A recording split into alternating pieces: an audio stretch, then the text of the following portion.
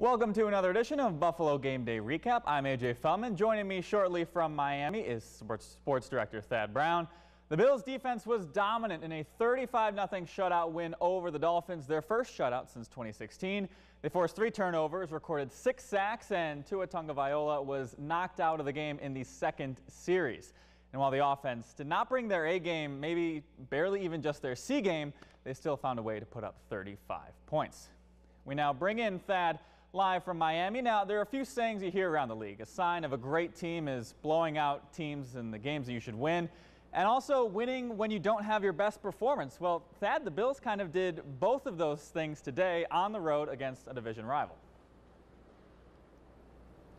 Yeah, and especially the latter part of it is the one that impresses me more. Back in the offseason when the Bills signed Emmanuel Sanders, Bills GM Brandon Beane said that one of the reasons he wanted to make that signing is because he didn't want to lose the team's fastball, implying that Josh Allen throwing and having great receivers is what this team does best, and that's still true. Well, today the Bills didn't have their fastball, and they still dominated the Dolphins, what we think is a pretty good division rival, with all their off-speed stuff, with defense, with run game. And, you know, even though this win wasn't how you draw up a normal Bills win, it might be even more impressive. I can't lie. I walked away from this game looking up at the scoreboard a few times thinking 35-0 didn't feel like that at all. Big part of it was the end of that first half, which for whatever long it took, it felt like 79 hours. After it was 14-0, that thing was a slog. It was agony. So that totally soured me on the whole process. I don't care what the Bills did. It was going to feel kind of bad because of how bad the end of that first half was. I mean, if you dropped somebody in that game at 14-0, didn't tell them what the score was, they would have thought these two teams were the worst two in the division. But after that, the Bills did a nice job, obviously rallying. The drive that opened the second half was huge to kind of put this game away, and they sealed it from there. And being able to win this game with defense and run game, or as Sean McDermott kind of called it, left-handed, like I said, I think was really, really impressive. And the theme for the Bills defensively in this game, or at least in the week of practice leading up to this game, was they wanted to have fun. Well, boy, did they right from the start. A couple blitzes early, got sacks.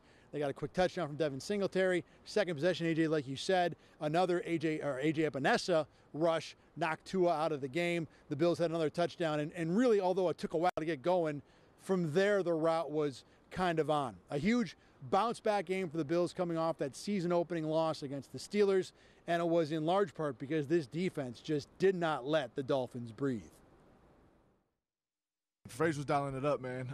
There's a few times we came up the field, and I was just dapping Frazier up because it's just excellent calls, mixing it up, sending guys. We were able to get a lot of pressure on first, second down, and also on third down. The guys up front were eating. I did like the start.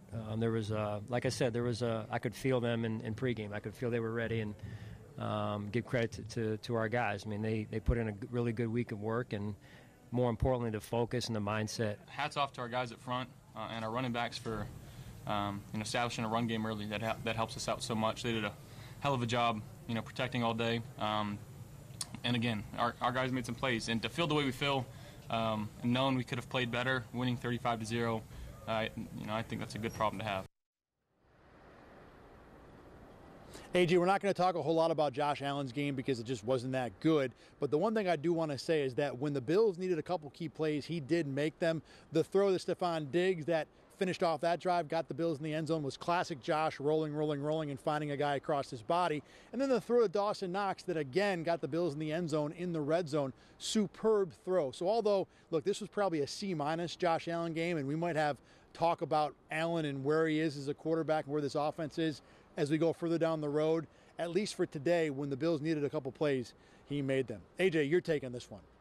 Yeah, and I want to touch on Josh Allen for a second because, like you said, he did not play very well from start to finish. He had his moments, like you said, the Diggs touchdown, threw a couple touchdowns as well. I think one of the strangest things, maybe a little bit concerning if you want to put it that way, this struggling Josh Allen was not the typical struggling Josh Allen that we've seen. It wasn't really hero ball. It wasn't really him trying to do too many things. It wasn't really him just being bad Josh Allen. It was being a different kind of bad Josh Allen. He was throwing a lot of underthrows several times, had one interception, could have had probably 2 more. And this was an inaccurate Josh Allen. And, 2 weeks into the season, we still really haven't seen Josh Allen play very well. I'm saying Josh Allen a lot because he's the Bills quarterback, and the offense goes through him. And they were able to get it done with the running game. But like you said, that's their fastball. They can't really rely on that. Once again, they didn't really find much down the field. They only had the one big play to Stephon Diggs, and that was an underthrow as well. That could have easily been a touchdown. Stephon Diggs had to go up and get that like the great receiver that he is, where that could have been an interception as well. So two weeks into the season, we still have not seen the runner-up MVP that we saw last year, where, yes, it's great that they won 35-0, but going forward into some of these tougher opponents, when teams are actually playing, the way they think that they should, you'd love to see better from Josh Allen. And I thought another thing that was good for the Bills, their second half adjustments. Josh Allen said that they changed things up a little bit, Sean McDermott as well. Touchdowns on three of their four drives in the second half. We've seen this team struggle in the third quarters. Good to see them flip the script on that one. And then, like you said, the defense just playing fantastic. One touchdown allowed last week, a shutout today. They're doing this against offenses that aren't playing well. Steelers didn't have a great game offensively last week because of the Bills. And, Tua and Jacoby Brissett both looked rattled all day long.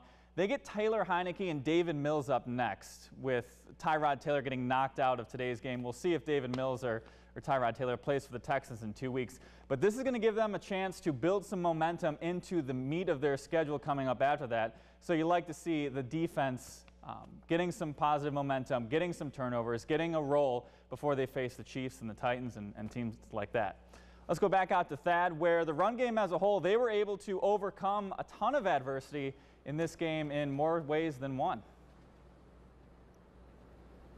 Yeah, it was surprising how many different things the run game had to deal with. Real quick, though, I just want to point out, when it comes to Josh Allen, two teams they've played, Steelers and the Dolphins. Steelers defense is good up front.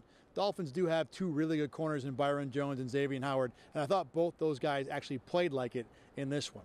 Now, as for that run game, the Bills scored 3 touchdowns on the ground, and shockingly, Josh Allen had 0 of them. Zach Moss had a huge finish to the second half, but I think a big part of this game was the fact that the Bills scored touchdowns, obviously without Josh Allen. They also averaged nearly 5 yards per carry. And even more impressive, they put new run plays in on Saturday. Josh Allen revealed that after the game. Allen praised the offensive line for rolling with the punches, but Deion Dawkins said it was a team effort. We're all pros, so we learn how to deal with it, and we have a great quarterback and great guys on the offense that make it easier for us. They're up there, and I think that the quarterbacks are the most smartest guys in the building.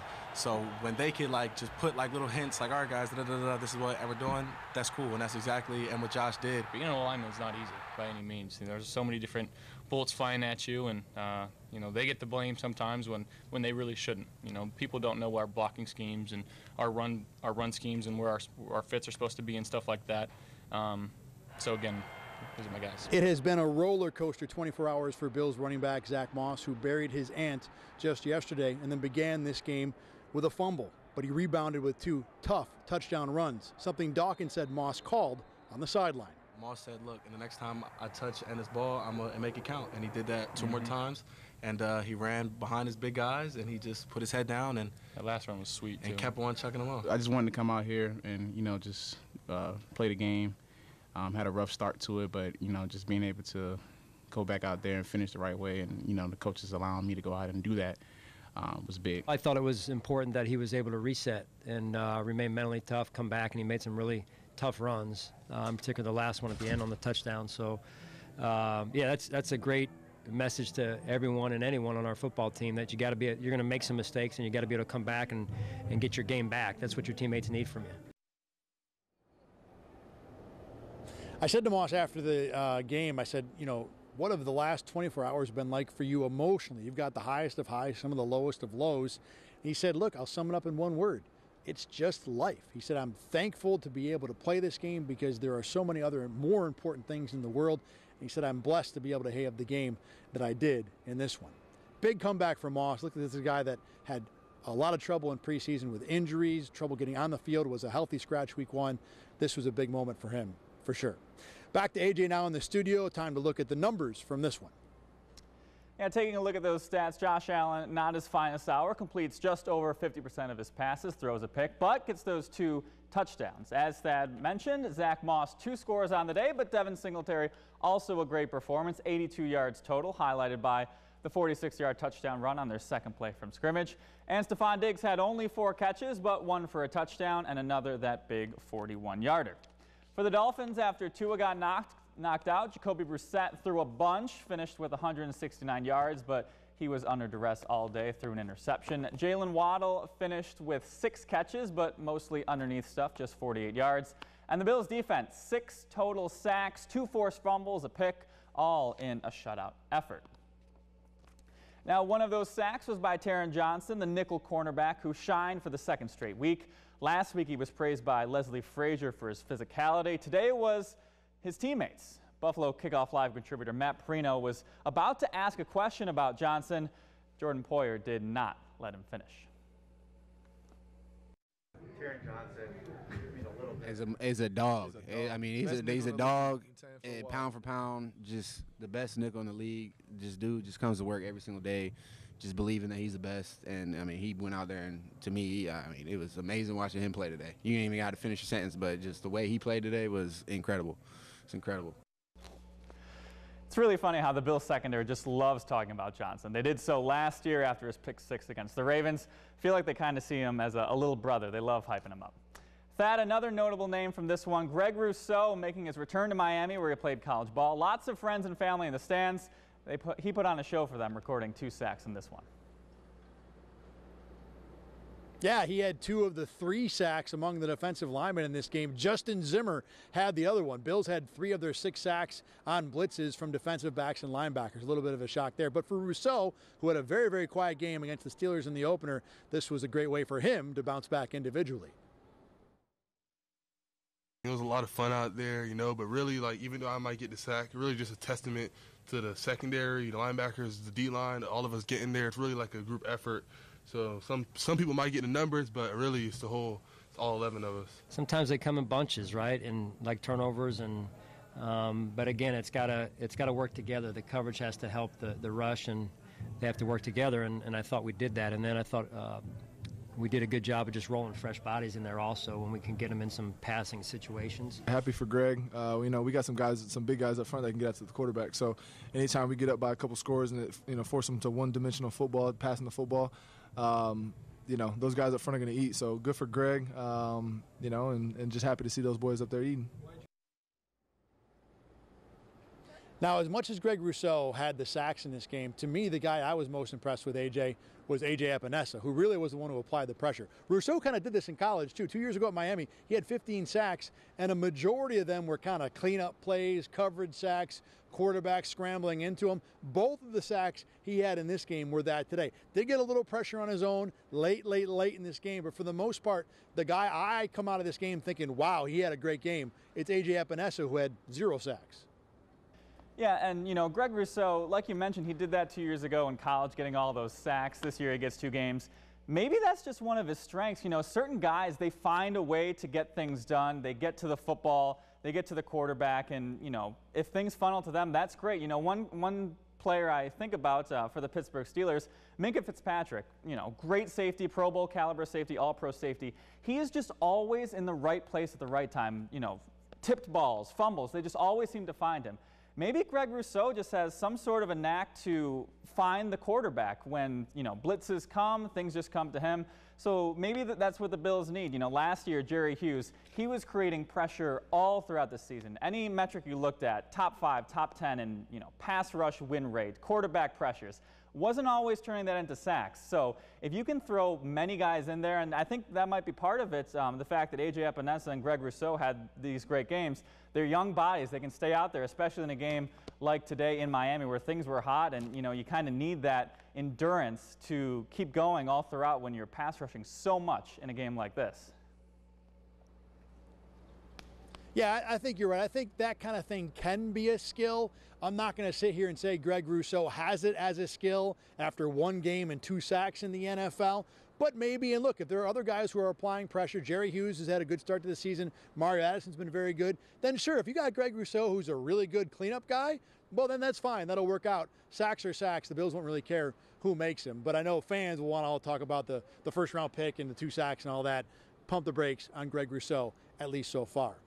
Bottom line from this one, AJ, Bills had a good rebound got back on track. They're, back to being the dominant team in the AFC East. And I think we're back to full steam ahead towards the Super Bowl run to Los Angeles. Whether we get there, who knows? But it's week 2. The Bills win a Super Bowl. No one's going to ask you to paint a picture about what week 2 looked like. It was just a win. It was a dominating win, and it was a good one for the Bills.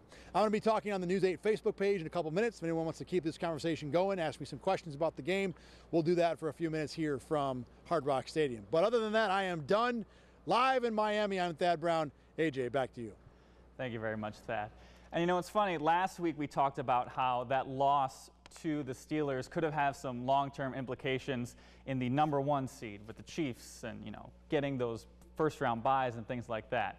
Well, this week they beat the team that was the only team in the AFC East who had a win last week, the Dolphins, who beat the Patriots last week. They go into Miami, they get that win. So in terms of winning the division, this is as big of a win as last week might have been as a loss for getting that #1 seed. So certainly the Bills take care of business. You feel a lot better coming out of this one.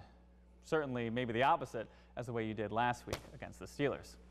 Well, next week, the Washington football team comes to Highmark Stadium. Ryan Fitzpatrick is out. No Fitzmagic. It'll be Taylor Heineke under center as the football team is coming off a win against the Giants on Thursday Night Football. We will see you then to wrap things up at 7:45 here at RochesterFirst.com.